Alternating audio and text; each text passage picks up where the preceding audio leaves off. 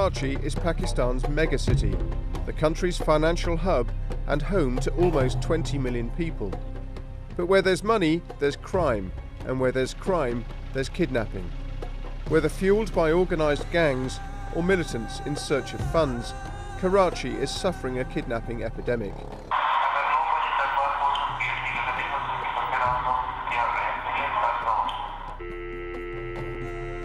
Now, with police struggling to cope, civilians are fighting back.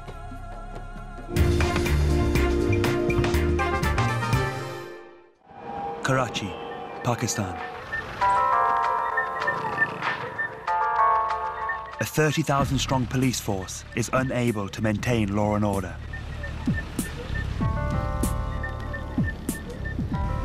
Warring gangs have left 1,500 people dead this year.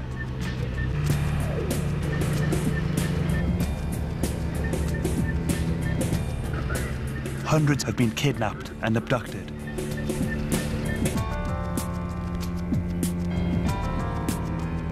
Where policing has failed, civilians step in. I just received another message, there's another kidnapping. I received a telephone and now they have sent me the details. Ahmed Chinoy's mission is to get kidnapped victims back alive. 3 or 4 people intercepted him on bikes and took him away. That is the only detail we have. Then there was a call also in which they said that not to inform anyone, and then that's it. The kidnapped victim is a shopkeeper called Abdul Muneem. Ahmed wants to meet the family quickly while events are still fresh in their minds. They meet at a safe house in case the family home is being watched. If the kidnappers sense that outsiders are involved, they may kill their captive.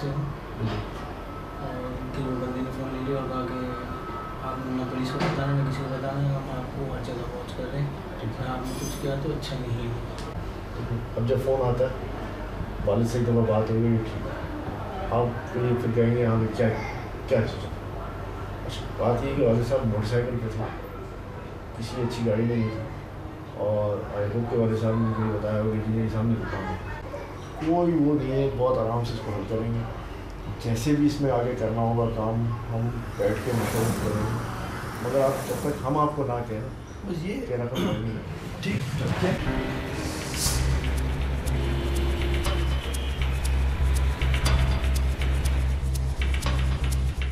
Ahmed Chinoy is not a policeman, but a volunteer. He runs the Citizens Police Liaison Committee, the CPLC. It's a civilian organisation set up to support victims' families. Funded by philanthropists, all the help it gives is free.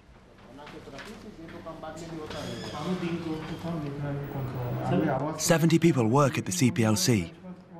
They give guidance on ransom negotiations, trace hideouts, and even orchestrate police arrests.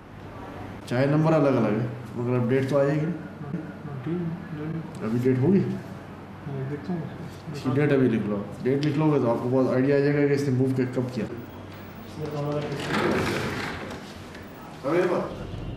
Ahmed and his team handle at least 8 kidnappings a month. Only last night, a well-known industrialist named Riaz Chinoy, no relation, was abducted. Very high-profile figures are at great risk. If the villains can breach their security, they can demand huge ransoms. This was Tawfiq Chinoy, Riaz Chinoy's father, who got kidnapped yesterday evening. So naturally I have to call them up and give them the confidence that we are on this case. 6 kidnappers mounted a well-coordinated ambush. They fired at the vehicle, and 4 of them quickly overpowered the armed guard and chauffeur. And he was just half or at least 1 kilometer away from his factory when one of the motorbike intercepted his car. The car got stopped and then a car came from behind. 4 people came out, dragged Riaz Saab out of that car and took him away. Ahmed's meeting the family this evening to coach them on how to handle negotiations. If they get shattered, they will pay any amount to the kidnappers. This will encourage more and more kidnapping for ransom cases because this will be easy and big money for the gangs. So we want to discourage this trend. And when the families are in control, when they negotiate properly at a meager amount, this I think is a big success.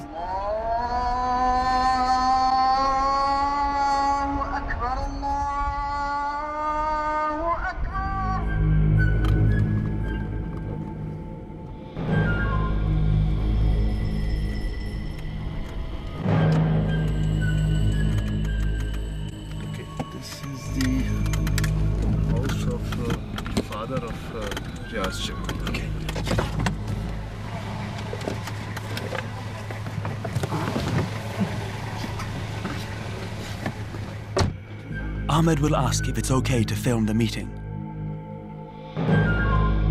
He's never granted access to the media before, and he's not sure how the family will react. If the information shared in these initial meetings falls into the wrong hands, Riaz will be at even greater risk.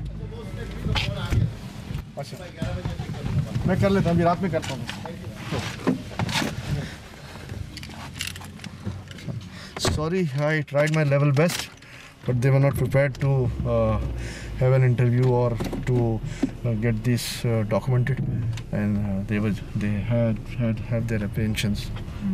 Naturally, they are in a state of shock, and they don't want anyone to know about this more and more. But Ahmed has agreed we can follow his side of the story. I'll be coming to their house late in the night again because I need to make his sister prepared to start negotiation, you know. So she said, Riaz's life may depend on skillful negotiations, and the family have asked if Ahmed can appoint a professional negotiator. He's advised against that. But I said that whatever the feelings you can deliver, whatever the dialogues you can deliver for your brother, or for your son, or for your brother, no one else can do it. So it should be you or from the immediate family who would be able to negotiate.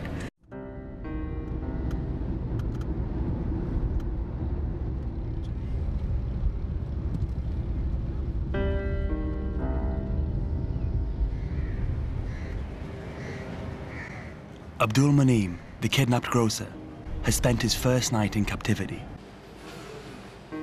His son Asif, supported by family friends, has come to register the case at Ahmed's organization.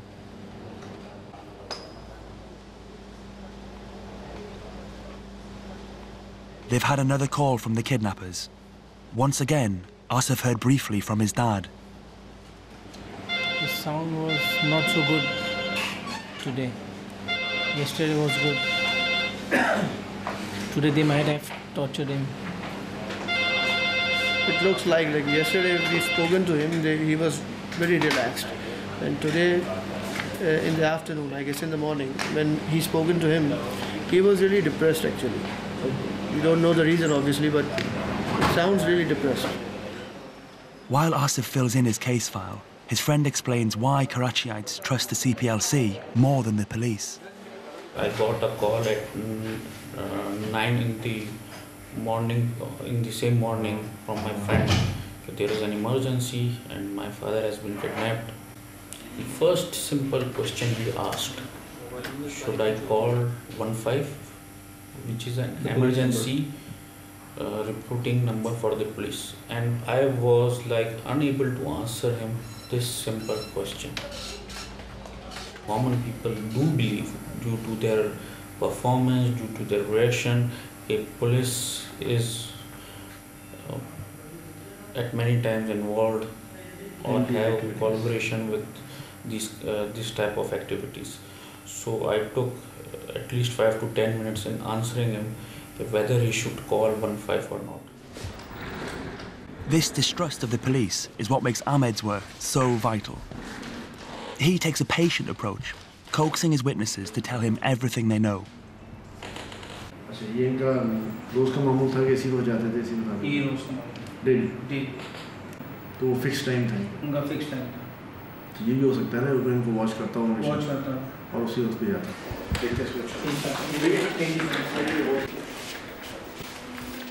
So far, the family have followed Ahmed's advice to the letter. They are talking with the kidnappers. The kidnappers have demanded a hefty amount of 50 million rupees, and they said that they don't have that type of money, and they are just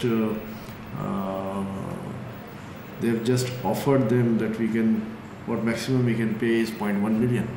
So that is just to start the negotiation so that we can gather some information technically about the whereabouts of the kidnappers and about their intentions and so on.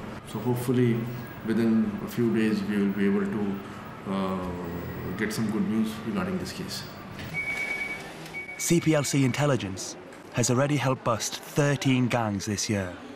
They use a vast network of informers and sophisticated phone tracing equipment. Across town at the Karachi Stock Exchange, Ahmed Chinoy is at his day job. He earns his living as a successful textiles trader. His CPLC work is purely voluntary. We have our own businesses, we have to go to our own offices also, spend an hour or two with the office, maybe more, maybe less, and then work for the cause of CPLC. In practice, Ahmed is on call for the CPLC 24 hours a day. Today, he's barely started work before he's summoned to police HQ. Well, we are going to the CCPO's office. He's the additional IG of Karachi, and we will be discussing a kidnapping case with him. It's a joint meeting between the investigation teams and the CCPO and myself. And we will inshallah come out with a joint solution.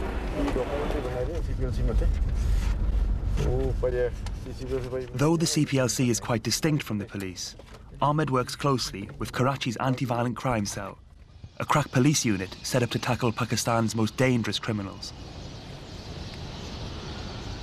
Some prominent citizens have been abducted this year, including the director of the State Bank of Pakistan and the nephew of the Chief Justice, as well as the industrialist Riaz Chinoy, kidnapped just 2 days ago. Recent spate of kidnappings has definitely worried us, especially the recent kidnapping of Mr. Chinoy. We are facing the wrath of one group which is based in Quetta, and the other group which I believe has some very close links with the TTP. The TTP is the Pakistani Taliban. For years they've had a presence in Karachi, but kept a low profile here while launching violent attacks in the northwest of the country. The recent trend towards high-yield kidnapping looks like fundraising for terrorist activities. As the Karachi police have moved against the Taliban, arresting some of their commanders, bloody battles have cost the lives of many policemen. As head of the CPLC, Ahmed Chinoy is directly in the firing line. He has to take precautions. I normally have these two armed policemen with me, and then also have a mobile that follows me because of the security threats that are in the city, particularly with the kidnapping gangs and also other terrorist gangs. And CPLC is a household name for every criminal in Karachi now.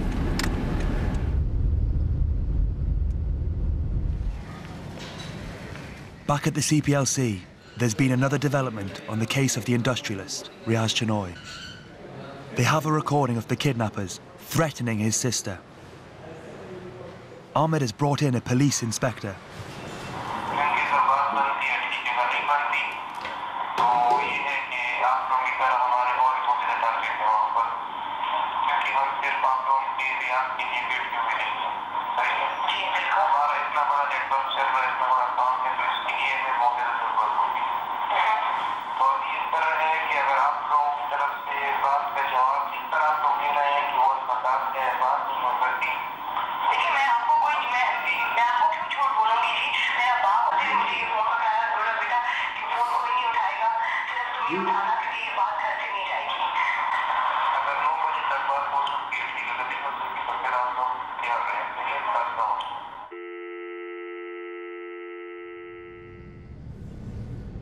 Ahmed sets out immediately to consult with the family. He's traced the call to South Waziristan, a tribal area that's beyond government control. The kidnappers will be hard to locate and almost certainly Taliban.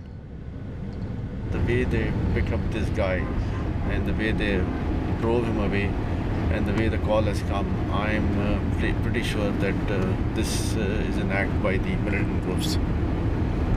And they have linkages to Taliban and other militant groups. So that is a way of generating funds for their activities. The ransom was 50 crores. That is 500 million rupees. 500 million rupees, close to $6 million. That is the biggest ransom ever asked by any group to from any victim's family.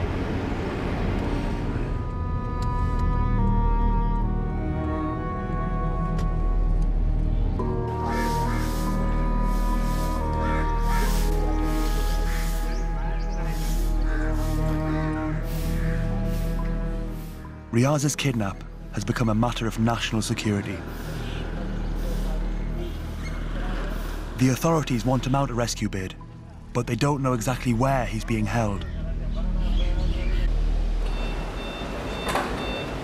CPLC? The techniques devised for such high-profile cases are also used by the CPLC in their search for the grocer, Abdul Maneem, and his kidnappers.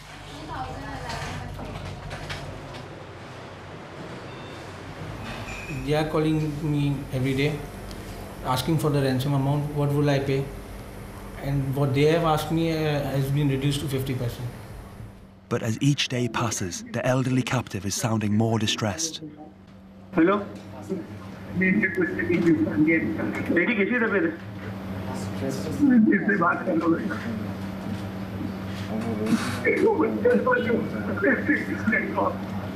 Hello, Daddy? कैसी तबीयत है? Hello? The CPLC have traced the call. They think they can tell the police where he's being held. The police are keen to raid the gang's hideout and release Abdul Maneem. While Ahmed briefs the police chief with the new intelligence, Asif and his family must face the reality of what might happen if the raid goes wrong. There'll be no raid without Asif's consent. The final decision rests with him.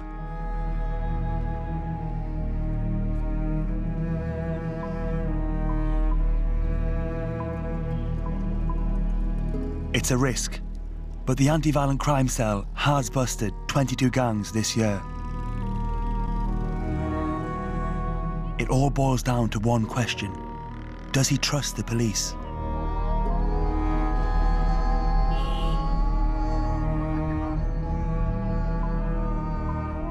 The decision he makes is not the one Ahmed was hoping for, but he puts a brave face on it.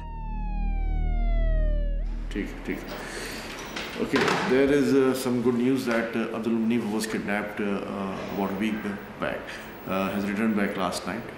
Their families have negotiated with them. After 7 nights in captivity, Abdul Maneem is free. His son Asif has brought him into the CPLC.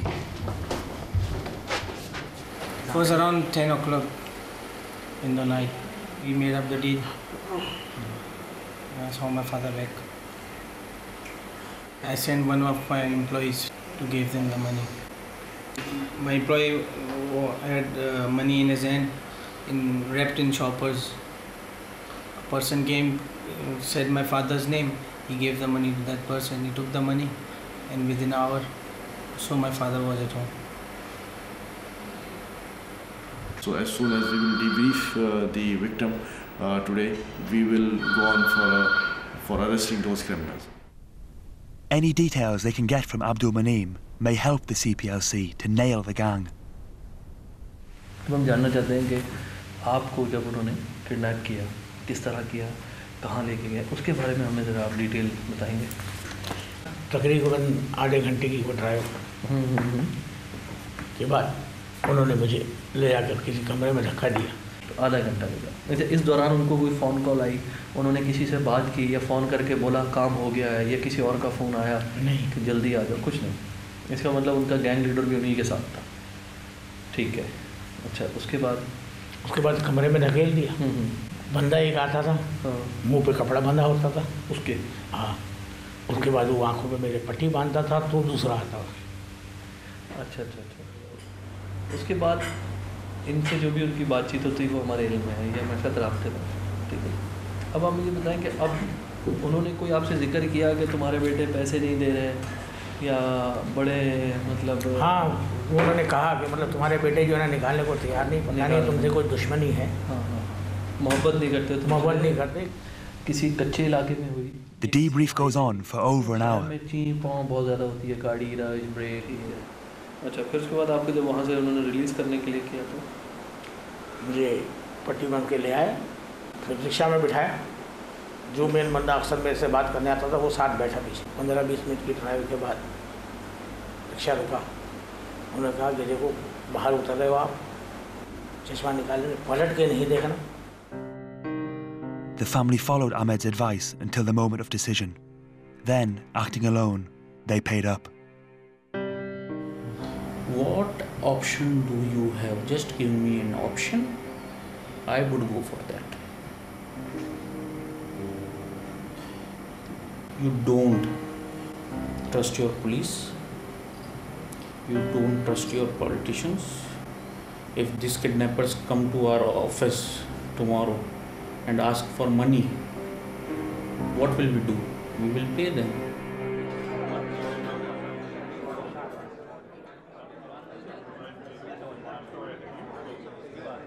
तासुरात तो ये है कि बस खुदा का शुक्र है आइंदा ज़िंदगी में ऐसा मौका दोबारा ना हो कि मैं ये सब चीज़ देखूं, सोच भी नहीं सकता।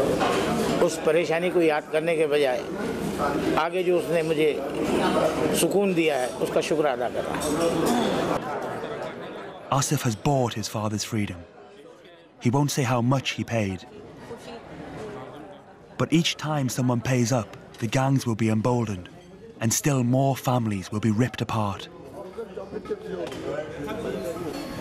I'm thinking of leaving Pakistan. But for real? Yeah, for real. Where would you go? I don't know, I'm planning. Crippled by an endless succession of kidnappings, Karachi itself is being held to ransom. The authorities can't afford to lose this battle.